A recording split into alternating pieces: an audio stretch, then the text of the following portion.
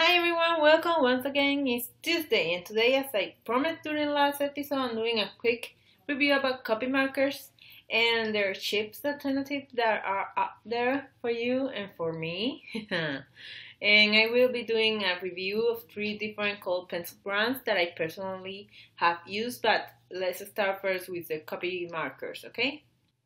I love copy markers, so I go to Michael's and buy a few of them that they sell separate, and they are really expensive, like $7.79. And as you see here, I'm showing you 2 of the 4 markers that I buy from Michael's. This one is the lipstick red copy sketch marker. Let me show you a little closer so you can see the bar and things like that. I think it doesn't look right there, but okay, I think it's going to show in the video. Anyways, I'm going to put the name and the links for the markers behind on the comment section, in that part of the video. And these ones are actually the one that I buy from AliExpress, and they are Comby markers, Comby 802. I don't think it actually came in the video, but that's how it looks, and that's the color blender that it came with the set that I purchased. And they are really nice, and they don't flip over like you see in there. So they're really nice markers. Let's try it out now on the picture, on the drawing, so you can actually see the process and how they work. So let's get started. I'm searching for the other color, sorry. I'm taking out the color that I'm going to use, so in a minute. Okay, I found it.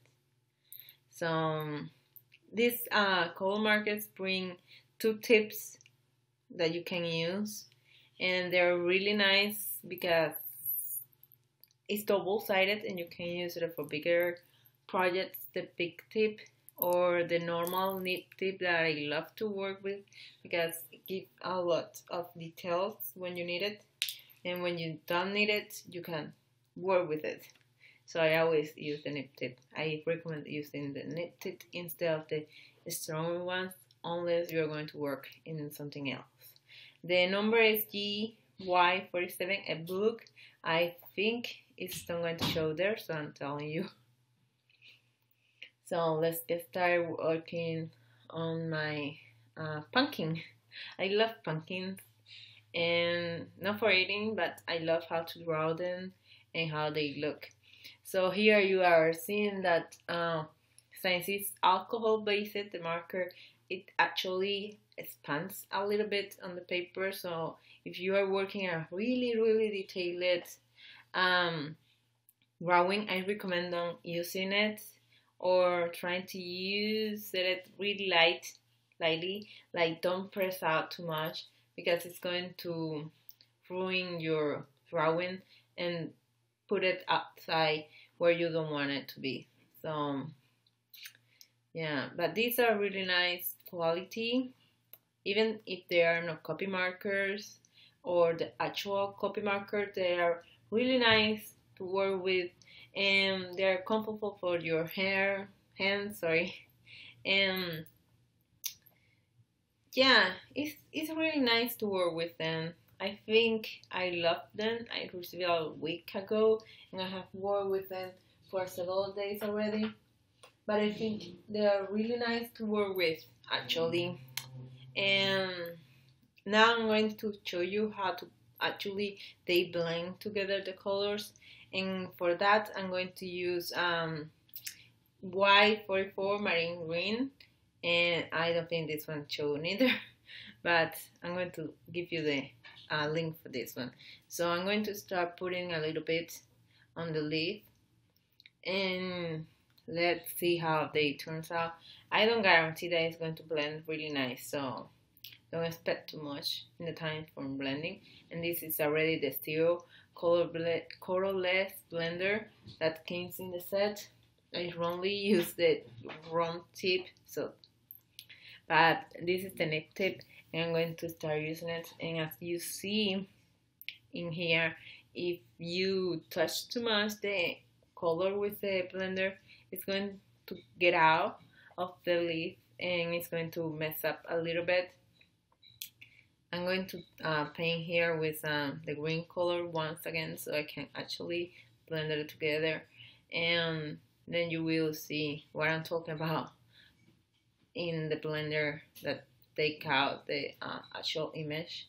Here you see that the paper is already out, the colors came out of the liner, so even if it looks really nice, you have that part that is accounts with the with these markers that is really bad, but you can work on it and try not to push like too much to the side of the color blender, so you can actually have more inside than outside. Even though that it gets outside, I actually will fix that part after we have finished it with my Sakura pens. But if you want to actually don't get out of the lines, then try to work really inside of the picture instead of getting to the border. So, but it's really nice, and I actually recommend this product if you are looking for a shape option, because if you are out there and you are starting as me as an amateur artist, or as a beginning of your art career, or just want to have some markers for yourself and you're just a hobbyist in art, I recommend these pencils because, I recommend these markers because they are, I buy mine that are at 12 sets, and I buy them for 11 something, and now they are for 13 something, and you can choose the 12 colors, and even they have sets that are already presetted, so you can choose from that or can choose yourself, and they have another options for you in markers too. So I recommend, I'm going to leave the link behind, so check it out and see what you like in there and tell me about it in another video, okay? And yeah, you see it's really nice, and it doesn't flip over the page.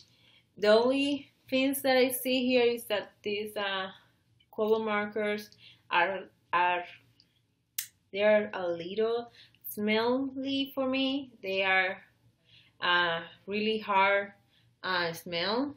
They have a really strong smell on them.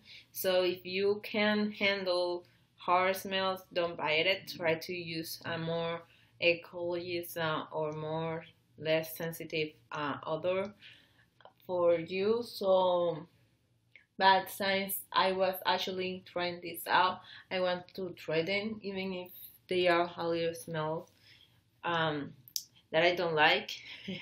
But if you if you can't spend too much on art material, this is a great option again.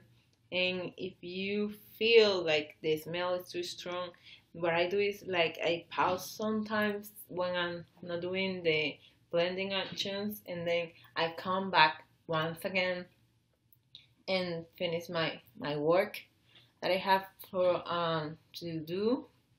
But everything in this world has a solution, so I don't think the smell is like a big trouble for you. But I actually really recommend these products, and I actually love how they work because it gives a lot of texture in the paper. And if you're using normal paper, it's really nice to see, and it's really nice to work with them. The only problems that it has is, like I say, the smell, and that the blender doesn't blend like I wish they actually do it, but it's something that you can handle and work with it. And later on, when you have more money, or you have holiday coming that is going to give you gifts and things like that, then you can ask for Copic markers. That's what I'm trying to do for my next birthday. But it's in 1 year, so anyways, we see here how the actual drawing is going to look. And as you see, the green one is excellent. And even if the green one says something about blue, because it's blue, it doesn't look nothing but green or blue. So I always check the chart, the color chart that they have, and look for the actual color, how they're going to look before you buy them. Because if it says blue and sometimes it's purple, you don't want to receive like a whole package of blue that are greens, purple, or something similar to that. Because I buy a blue color thinking it was blue and it was purple, so I'm just telling you my story here so you don't do the same mistake once again.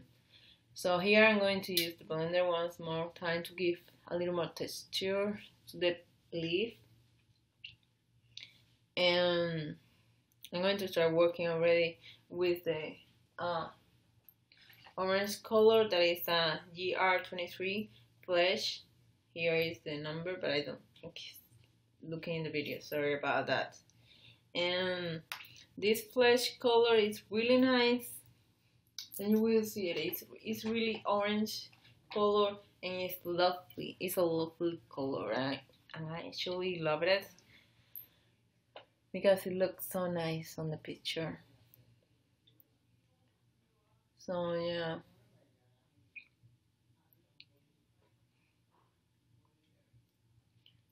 you see, it's really nice, it works really nice. And I'm going to add some lights and shadows later to the pumpkin and some texture so you can see it on.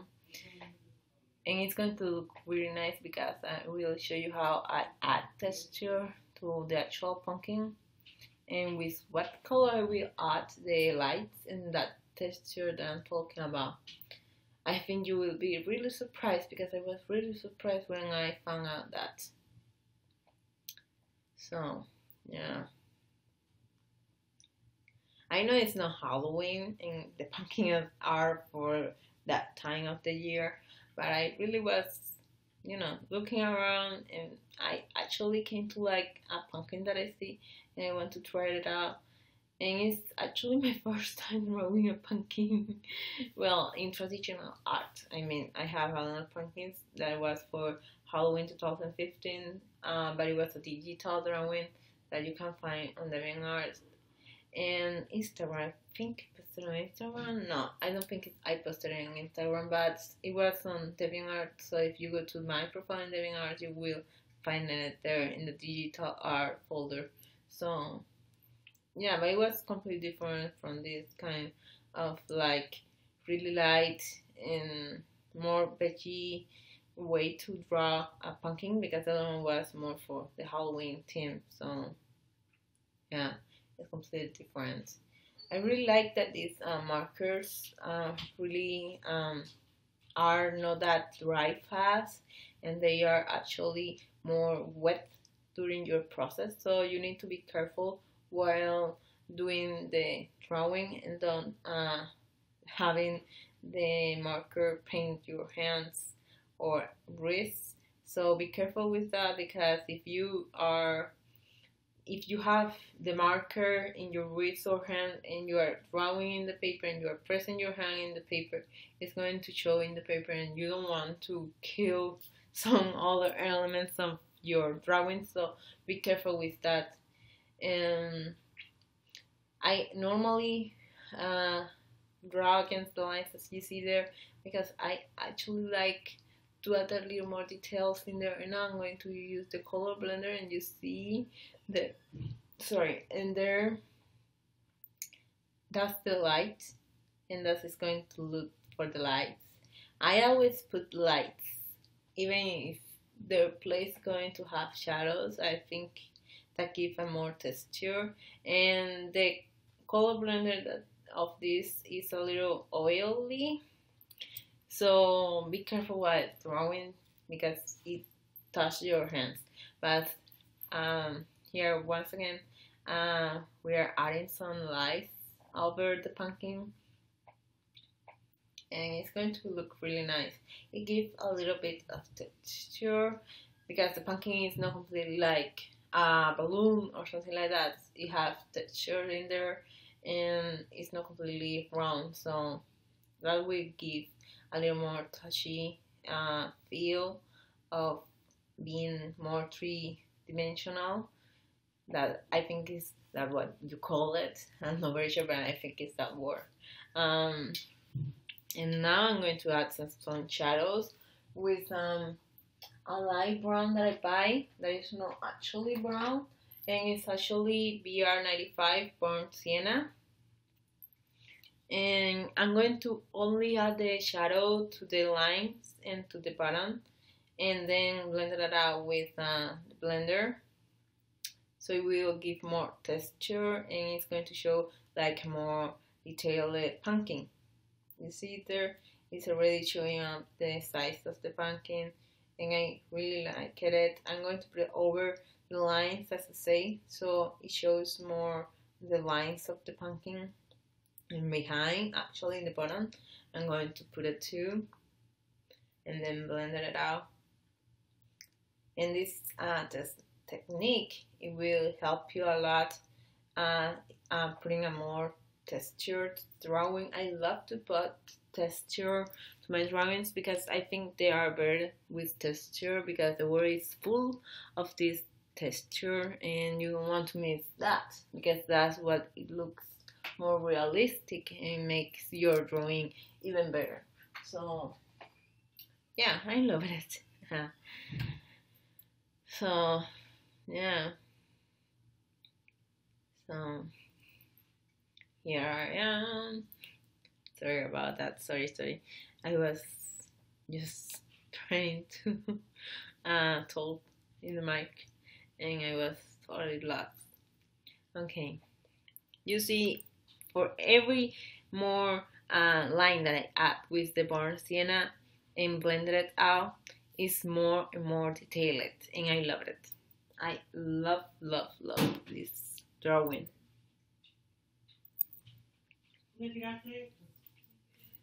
So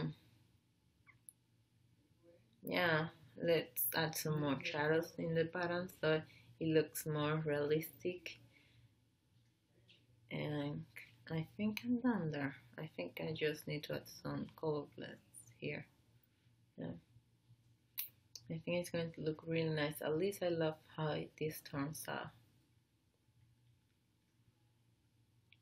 You see, using the color blender in there and using a white color instead is making it really nice, and then you don't need to buy a Sharpie marker or a white marker that to put the lights on, and they are really strong, because I actually didn't want them to be too strong lights. But yeah, it's really nice and I actually love it. I think it became really nice. Okay, let me put the some more texture to the part of the leaf and things like that, so it looks more realistic too. The leaf normally have some sides, so I'm putting it with the blender, and that makes it a little more lighter and texturized, at least for the eye. So it's going to look really nice.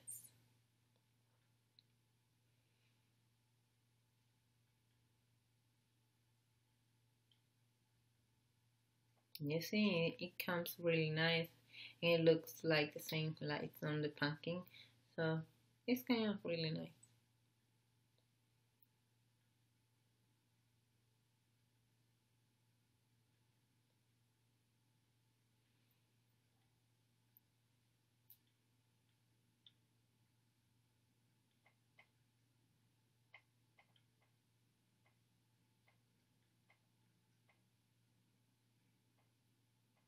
So I think I'm finished. I'm going to start with the top part, I think.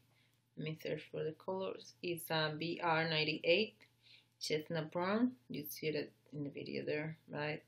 Sorry for that. I think the top doesn't show up in the video. And I will, you see, I will add the sienna too later on the top, and you will see how it becomes. So, as I say, be careful because it's markers are not like copy markers that they stick to one place, and you need to be careful with because of that. But I think I actually love them, and I think they're really, really nice. So I recommend using them. So let's finish that part. I'm going to use now the sienna once again to put instead of that. Oh, I used the color blender. Sorry about that.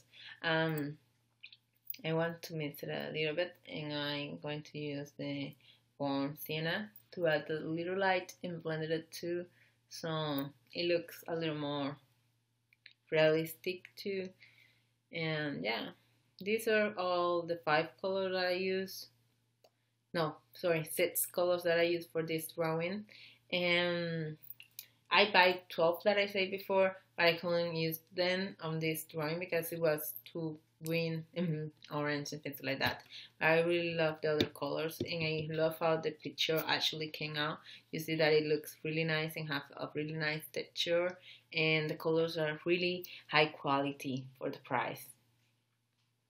So let me show you the whole package. I buy 12 colors, so but I'm going to start with the one that I love the most, and it's B68 Turquoise Blues. Oh no, sorry about that. I'm using the Sakura to fit the parts that it blends strongly. It's Micron Sakura 005. I love to use that one because it's really fine point, and you can work in really small details. And yeah, you see, I just fixed the leaf that it was the color that blends out. Okay, so let me put a little bit over here so it shows the parts. A little bit there. I always put the inking first and then I draw. I love to do that, but sometimes when I finish the drawing, I put a little more inking. So yeah, and here I'm putting a little more color in there so I can actually have more strong color in those parts. But it's pretty nice.